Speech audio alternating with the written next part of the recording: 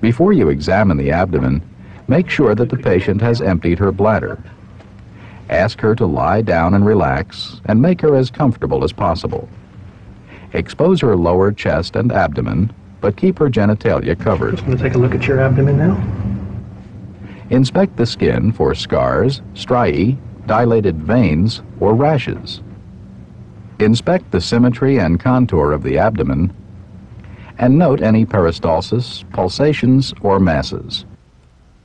Also, observe the contour of the umbilicus and look for signs of inflammation or hernia.